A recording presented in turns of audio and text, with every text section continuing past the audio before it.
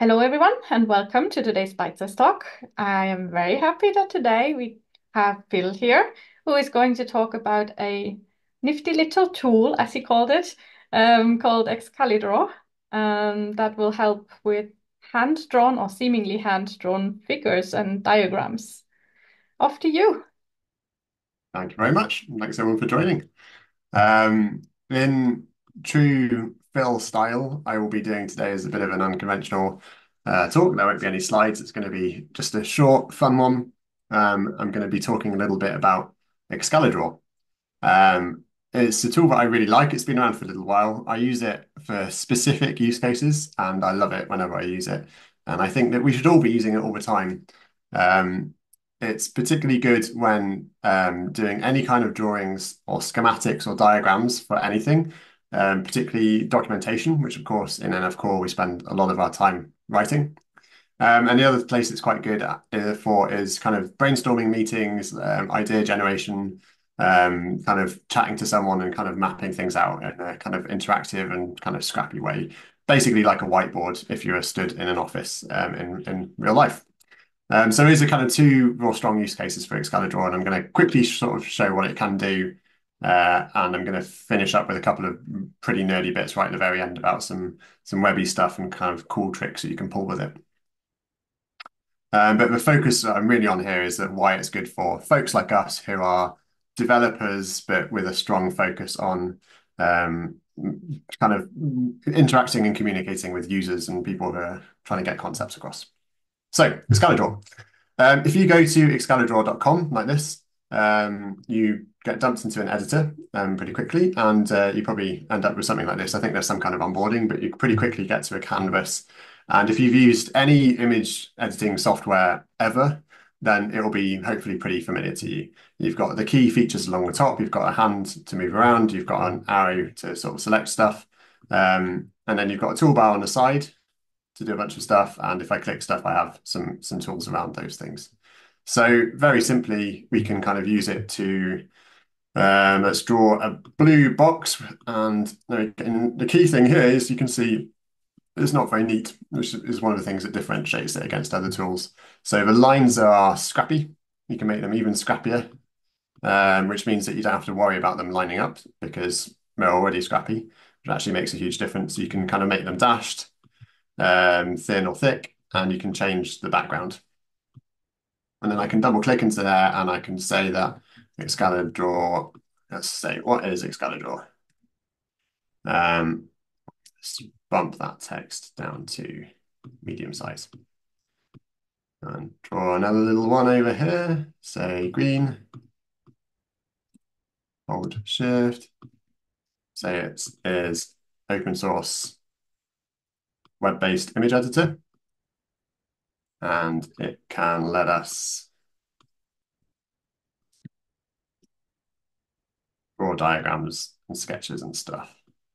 And then grab the arrow, put it into black, and you can see I kind of snap things together with the arrow tool very quickly, like this. And then these are kind of anchored. So when I move them around, the arrows move as well. This is not particularly revolutionary if you've used any kind of framework for or tool for kind of doing flowcharts and stuff. A lot of these tools are familiar, but I just wanted to show that you can do it here as well, and it's really easy. And with like a few clicks, I was able to sort of throw stuff together. And you can kind of see that there's got this particular style where things are kind of sloppy, and I think actually kind of weirdly makes for images and docs and stuff which look kind of a bit more professional because you don't notice that none of the lines match. Um, what else? It's got a library built into it of kind of other images that you can drag and drop in, so that's kind of useful. And you can see this one up here. I pulled in as part of a library here, and it looks quite short, but you hit browse libraries down here, and then I can kind of there's just like loads of them. Hit add to Excalidraw, and I can drag in some emojis. As well as kind of, creating your own, doing whatever else you want to do. It's a bit creepy. Um, yeah, and is pretty similar to some other tools. I don't know if anyone in the audience has ever played with Figma, for example. If you've used Figma, you might have used FigJam. We use that quite a lot in Sakura. It's really, really good. Also, Miro is another kind of online whiteboarding tool. Both of these are pretty similar. Figma's not free though, so Excalidraw has that going for it. Um, Last couple of demo points, you can do the shapes along here, and we can also draw ourselves a nice freehand heart like that. Oh, I missed. Try and connect it. Ah, this is not a good demo. Whee. I don't know what's going on there, but normally if I'm not doing a live demo, it would connect and do a hash, and I can say free, and I can change the font and everything else. Got a couple of other fun features. One of the ones I was going to live demo to you all right now is this button up here. I can just share a link, a web link, which I can kind of share with anybody. And that's nicer than sharing an exported image because it is updatable the whole time. So I can keep working on it. And whenever people visit that link, it'll be up to date. But I can also do this share session. If I copy that URL, I'm going to dump it into the meeting chat here.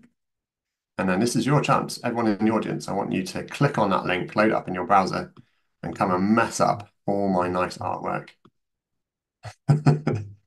Um, and so this is the bit which especially is like Big Jam, or if you've ever used that tool. So you can see this, we've got multiple cursors all spinning around here. So you can imagine if we're on a Zoom meeting like this, we're planning, mapping out how ideas work, how we can work together, is you can kind of really easily work together on this kind of big whiteboard together, which is really, really useful.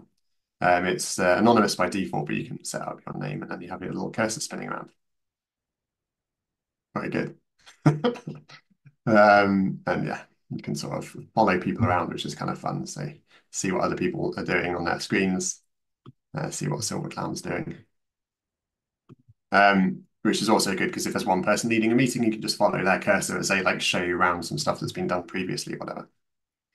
While you guys all carry on doing that, I'm going to show you a couple of things here. We can open files, we can save it to kind of Excalidraw and stuff. You can export the image, which is usually kind of what you do when you're finished.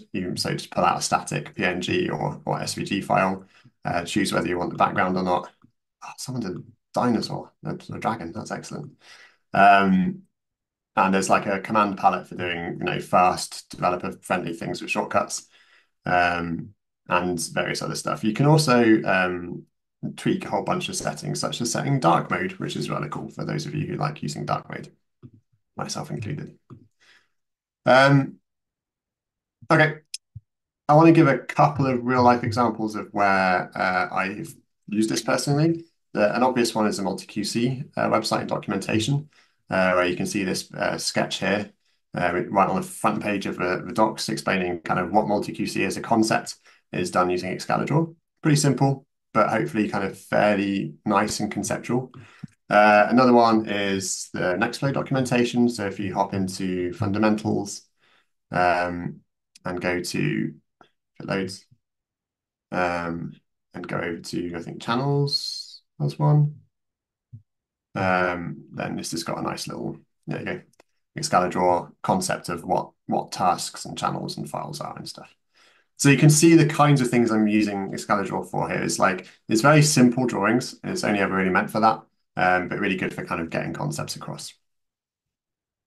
Okay, that's an overview of the kind of web-based tool. Thank you, Terrific Eagle, working hard.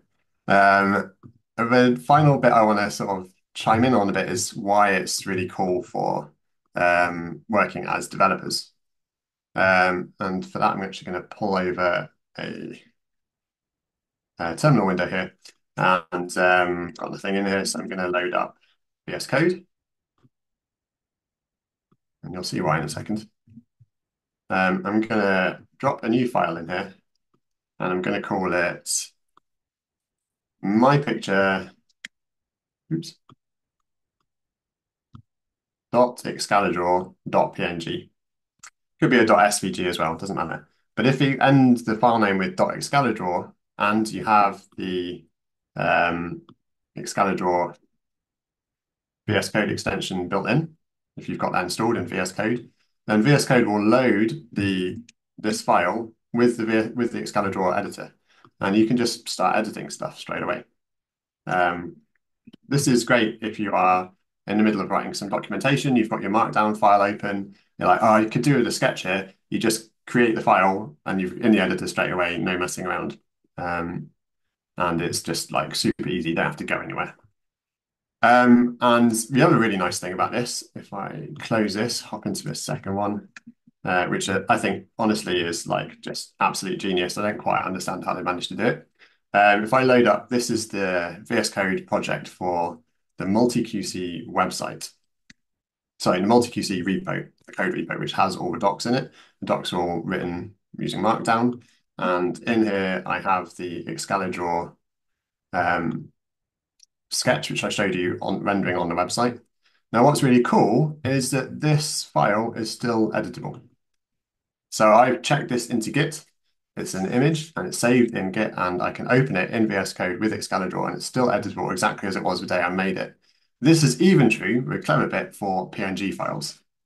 So what it does, especially with PNGs, is it saves a static image, which is totally compatible, renders everywhere, super, super easy, but also does some clever stuff with like the PNG header, where it saves all the editable information. So you can still reopen that PNG file, flat file in Excalidraw and edit it after the fact, and anyone can do that. So this makes it brilliantly collaborative in like a long time frame that anyone can load up your repo with your docs in it and jump in and update that file. And there's only one set of source files.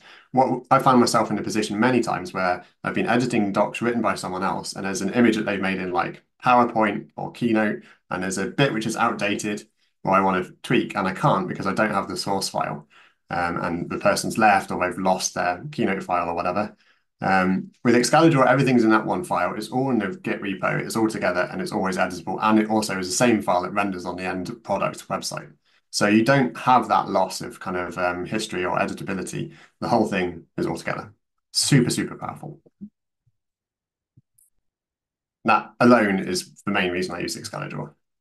Okay, final thing. Now, if I hop over onto the MultiQC website again, and show this. This is a really super nerdy bit, but I think it's kind of fun.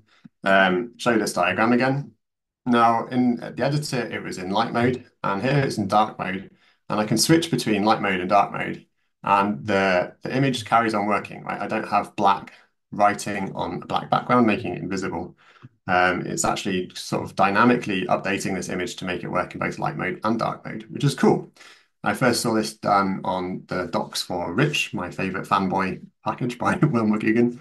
And so I dug out how he did it and I've been copying it ever since. One way you can do this when you do web development is you swap two images in and out. So I'd save the same file twice, one dark mode version, one light mode version, and then select which one to show. That's not what I'm doing here. This is a single source image. And this particular one is an SVG. And that's important. You can't do this very easily with PNGs or it doesn't look so good. So I save it as an SVG, which makes it nice and editable. And then I have a little snippet of magic CSS, which is this one. And so this is the MultiQC website, and you can see there's a little bit of CSS here, which is applying just to the Excalidraw SVGs. So I have a selector here, which says find the end of documentation, ignore any icons. And then this is Tailwind CSS, which I guess if you're not involved in web development, you won't be familiar with, but it's just applying a bunch of CSS here. And it's saying, okay, make it like full size to fit the page. The inner part of the SVG, the rect element, which is an element within the background image, basically, I want you to make transparent, so there's no background color. And then this is a key bit. In dark mode, we've got the dark selectors here. Invert the image, and then rotate the hue 180 degrees. And what that effectively does is sort of fix the colors. So if I pop up to this SVG, I can turn these on and off. And then I can go.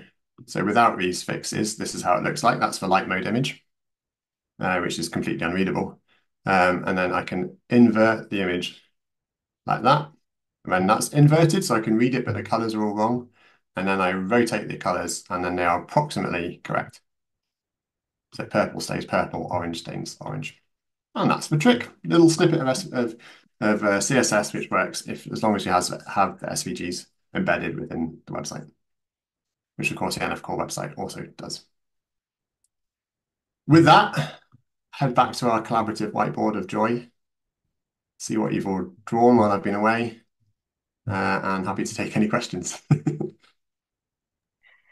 Thank you, Phil. So, are there any questions for Phil about this tool from the audience? You can now unmute yourself. Looks like people are still busy drawing things. But that's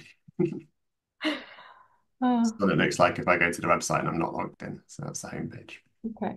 I was going to show you some AI stuff because everything's AI these days. I'm going to say text diagram, and there you go. Draw me a flow diagram with the key steps when planning a presentation, which I clearly didn't do very well. And it goes off and it builds some image for me, which I can just drag and drop and edit as necessary. Pretty Hmm. cool. I was actually wondering, I was looking for an apple and I could not find an apple in the browse library. Am I doing something wrong, or is there a very limited amount of icons that I can choose?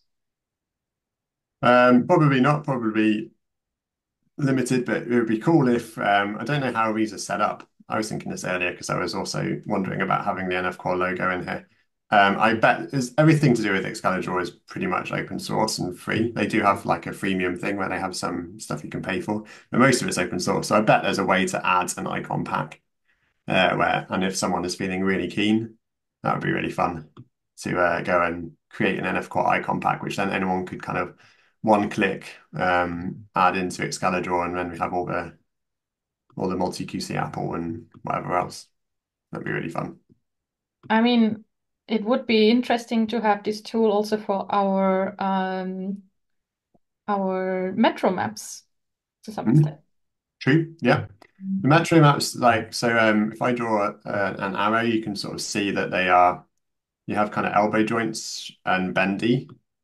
But you can't necessarily do the 45-degree angles for metro maps. So I don't know how well it would work there, but certainly for kind of cruder representations of pipeline overviews for like if you want to propose something on new pipelines or something like that, you don't want to spend ages drawing pixel perfect metro maps, then this would be a great way to do it.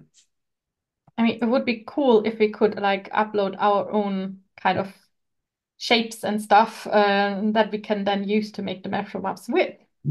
And people wouldn't need to have like Illustrator or but like pass around with Inkscape. We definitely have like the file icons and stuff. I think we've got some of that already, right, for another drawing tool, which I've never used myself actually. Uh, graphic design. So we've got all these kind of components down here. Yes, Uh, and that is mainly for Inkscape, I yeah, think. there you go. So there's draw.io, which and bio icons. But I don't know about anyone else who's listening. I've never really used draw.io myself, to my shame. Um, but yeah, I guess it would be cool if we could have something similar for Excalidraw. Yep. Okay, if there are no more questions from the audience, then I would like to thank you, Phil, for demoing this really cool tool, and everyone else for listening in. And I hope to see you for the next bite size as well. Bye bye. Thanks so much, everyone.